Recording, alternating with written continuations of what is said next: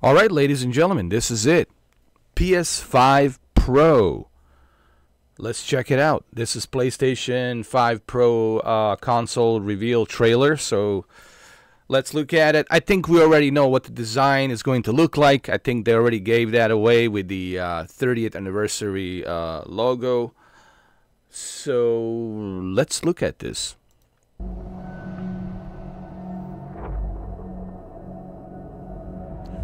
Introducing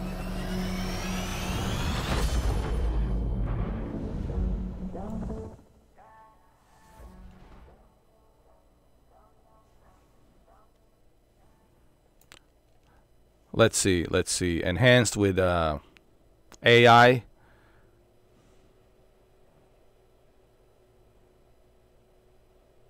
PlayStation Special Super Resolution, which is similar to deep learning super sampling.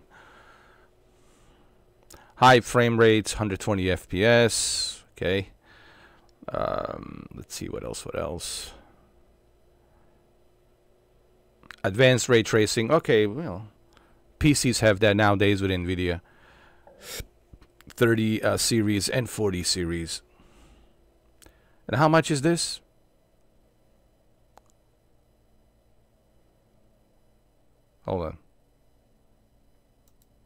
Hold on a second. Why there's a 32,000 dislikes? What's going on here?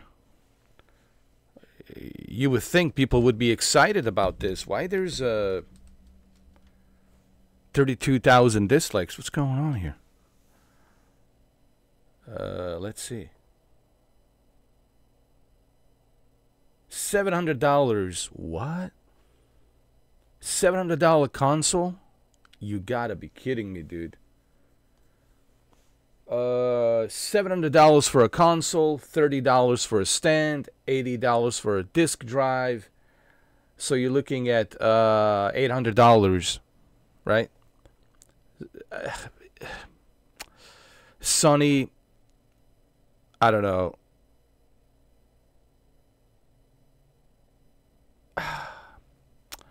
I don't know, guys. $700 for this? Really? Why? Is there some other videos? Hold on. What the hell is going on?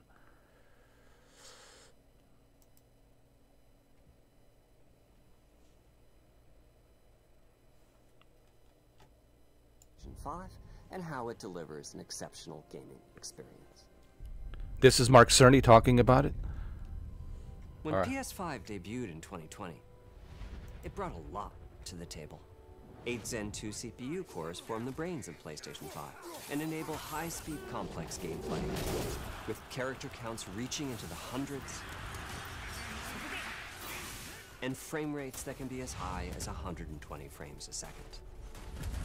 PS5 has a powerful RDNA 2 GPU, which can render anything from intricate details to fantastic worlds with vast panoramas to explore.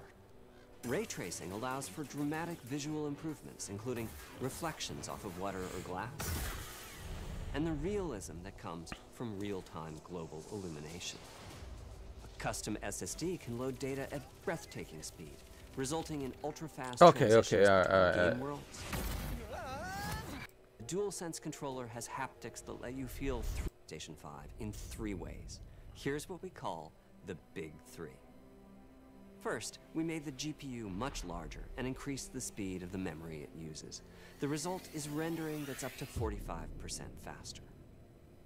Second, we made major upgrades to the ray tracing, taking a streamlined and accelerated approach that allows calculation of the rays at double or even triple the speeds of PlayStation 5. And finally, we added custom hardware for machine learning and an AI library called PlayStation Spectral Super Resolution, or PSSR for short.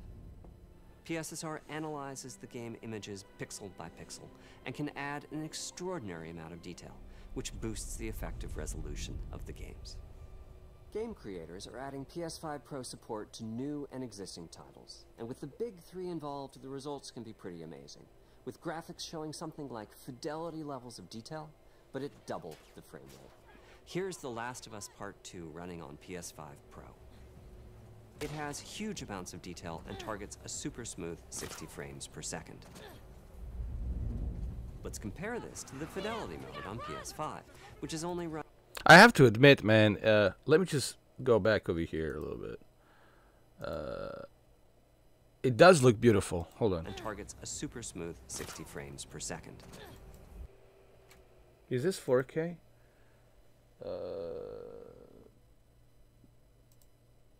Man, this needs to be 4K for me, man. Hold on. Let's compare this to the fidelity mode on PS5, which is only running at 30 frames per. I mean, everything looks sharper. I mean, I'm looking at this, and I have to admit, everything looks a little bit more sharper. Per second, and is therefore much choppier. This goal of delivering almost fidelity-like graphics at performance frame rates has been achieved for a broad set of titles, including Marvel's Spider-Man 2 and Ratchet & Clank Rift Apart.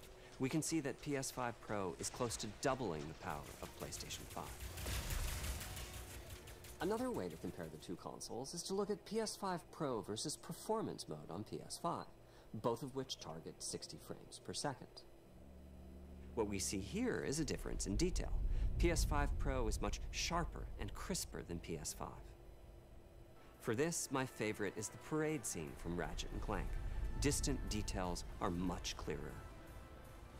And here we can see Marvel's Spider-Man 2 is noticeably higher resolution throughout the scene, including the trees and procedural cars. So overall, some remarkable improvement to the games. On PS5 Pro, we can see increased sharpness to the graphics, or smoother and more responsive. So, what Mr Cerni is basically saying with this new PlayStation rendering AI technology, which has been leaked by various different sources in the past, and I have already covered this. It's exactly what we can expect to see, and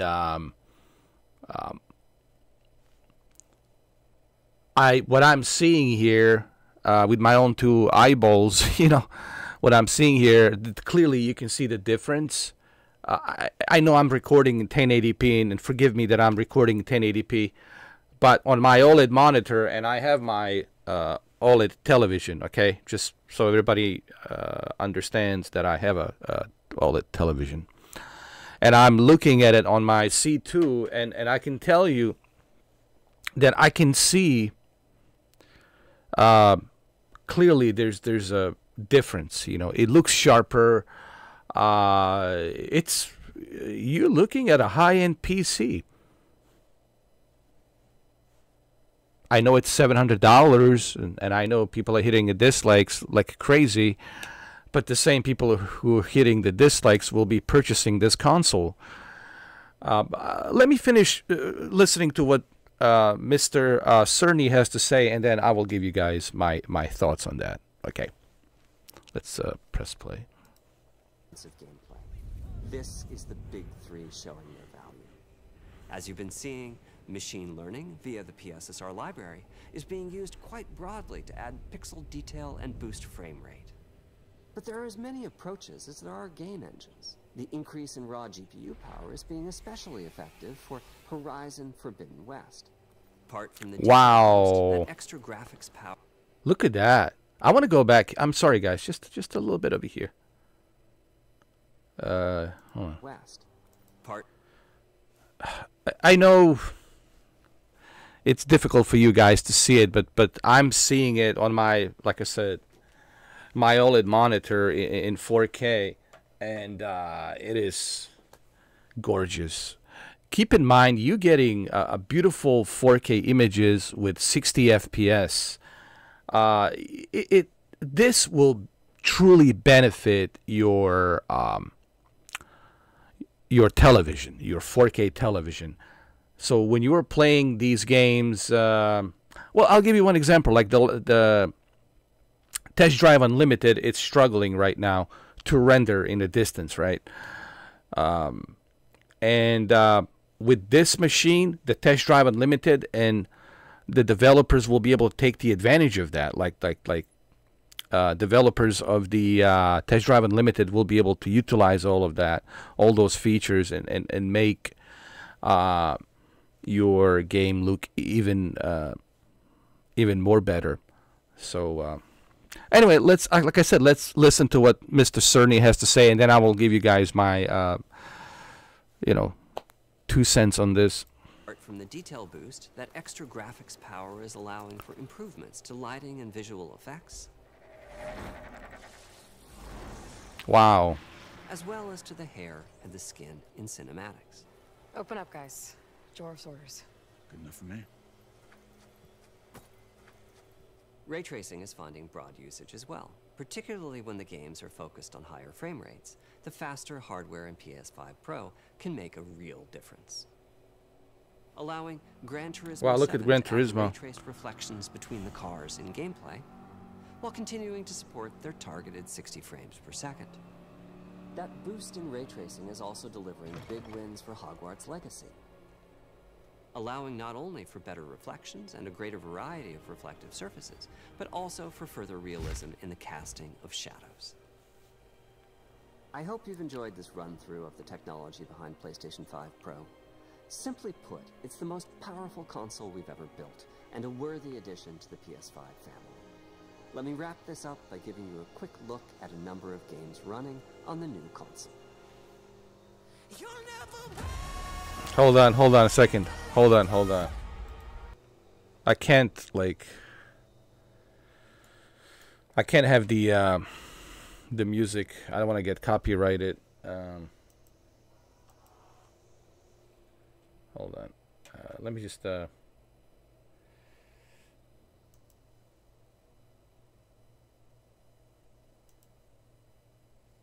let's look at this really quick. So it's coming out November 7th, this holiday season. And this is how it looks like. $700. I guess $700 for the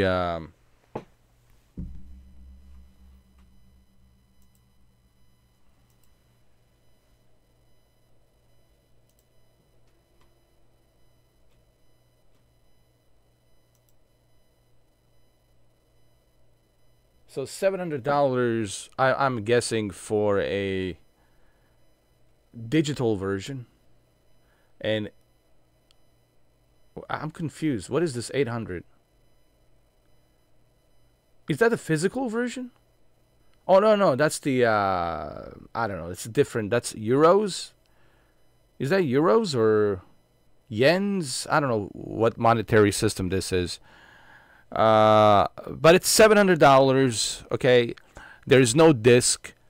Again, this goes back to what I was saying. That physical media, it's dying, guys. I've been look. I've been preaching about this. I've been warning you about this, and no one seems to listen.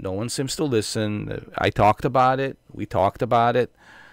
We all talked about it, and people still live in this disbelief. That it's no. They have to keep the physical media, guys. The companies are not interested in physical medias anymore. They're interested in focusing on digital and cloud. That's where it's going.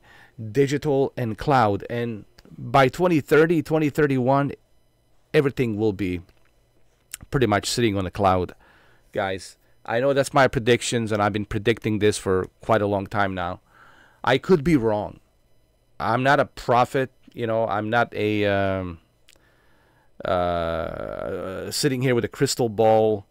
I'm not, Nostradamus of gaming. I'm not a Nostradamus of consoles.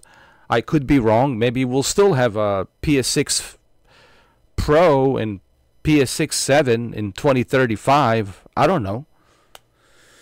I don't have a crystal ball, but I think the way things are looking, it seems like it's looking more that they're aiming to abolish physical media and just focus on digital and cloud. And you can see that with their services, with their PlayStation Plus services. You could see that with the Xbox Game Pass services, that they're all kind of focusing more on digital and cloud. Now let's talk about the pricing. And I know a lot of people are hitting a dislike, 36,000 dislikes. I get it. I understand. I get it. I know why people are upset. But people say, well, why aren't you upset, Mr. 4K? Because I knew that this is where it's going. Look at the cost of living. Look at the inflation. Look at life in general. It's very difficult, right? So what do you expect Sony to do? What do you expect these companies to do? They have to, raise the prices.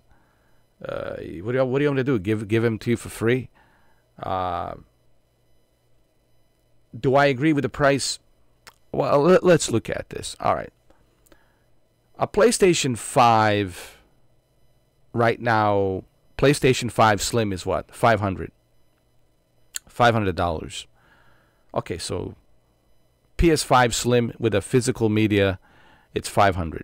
Okay? If you want to get a digital, it's $400.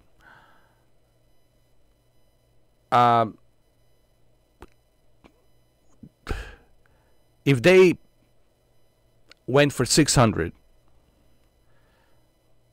that would be nice.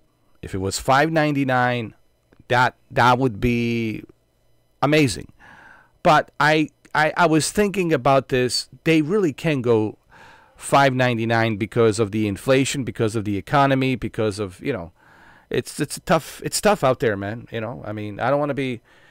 I don't need to tell you what's going on. What's going on in the world? The economy is not good. It's not looking good.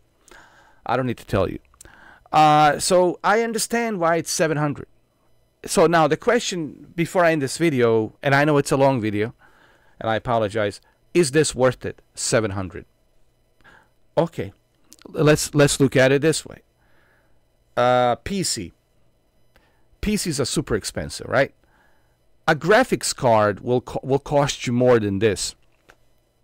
What you are paying for PS5 Pro, think about what you are paying for graphics cards.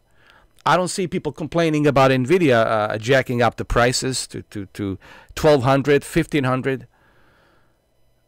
Excuse me, right? That's just a GPU. Let's not talk about the CPU. Let's not talk about the motherboard. Let's not talk about the cooling system that you have to put in a PC, and all the other components, the memory, RAM. I mean, right? We can go on and on and on. And you're looking at $3,000, $4,000 minimum to achieve that 4K 60, or go a little bit higher than that. And here you are, you getting a console, something that's convenient, something that will benefit you. Click and play right away, where you don't have to worry about, fiddle this, fiddle that, adjust this, adjust that. You don't have to worry about the adjustments, right? While on a PC, that's all you're going to be doing. It's adjusting and adjusting and fiddling and fiddling and fiddling. We talked about this on my live stream yesterday, me and my members. Look, I understand why you. I understand both sides of the coin. Please hear me out. And I know this video will be split 50-50, and that's okay. You can't make everyone happy. It is what it is. But I'll just give you my opinion before I end the video. I understand on one side of the coin why you guys are upset, and why you're disliking this, and why you are upset. I totally understand why you're upset. 100%. I totally feel you, and I understand. But on the other side of that flip side of the coin, I also understand why some people are excited about this, because they understand today's economy. They understand, the inflation, and it is what it is. And they also understand that this is more convenient. Me and Cameron talked about this. Me and my friend Camby, we talked about this. This is convenient. You are paying $700 for convenience to be rendering these games at a beautiful 4K, at 60 FPS, beautiful advanced ray tracing, right? With HDR on your beautiful OLED TV screen, right? Or whatever TV you have, doesn't matter. You will appreciate and enjoy these amazing games, right? At the comfort of your living room or your bedroom. And the PC, to me, cannot change that. Because PC is too expensive. And PC, constantly you have to fiddle with the settings. You have to adjust this, you have to adjust that. I mean, I have an i9 processor. I got a 4070. I got a 3090 Ti. I got pretty beefy PCs. And I'm still struggling, dude. I'm still fiddling to get Dragon's Dogma 2 to work properly, or to get all these other games work properly. Star Wars Outlaws, I was struggling with that, to get Star Wars Outlaws to work properly. You know what I mean? Ladies and gentlemen, you know, 700, you paying for the convenience. You know, I wish that it was 600, but I understand why Sony could push it lower to 600. It would have been nice. It would have been beautiful if Sony was able to push it down to 600. But you have to remember, man, they have to pay a lot of money for the production of this, manufacturing this, you know, the CPU, the GPU, right? The cooling, all of that stuff, the memory RAM, all of that, man. It you know, you got to understand, man. It's, if the economy was better, if things were better, I think maybe Sony would be able to, you know, shave the price down to 600. Shave it down to 600, right? Or 550 for those of you who don't want the disc, or without a disc, or something like that. But you have to remember, ladies and gentlemen, we're in 2024. I mean, things are different. And the economy this year, it's been just wow, right? The inflation, cost of living is just, I don't need to tell you. If you know, then you know. And I'm sure you do know.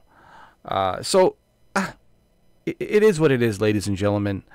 I think this is a great addition to those of you who already have a PlayStation 5, and I think you will benefit greatly with the PS5 Pro. And I think you will notice that benefit once you start playing this holiday season.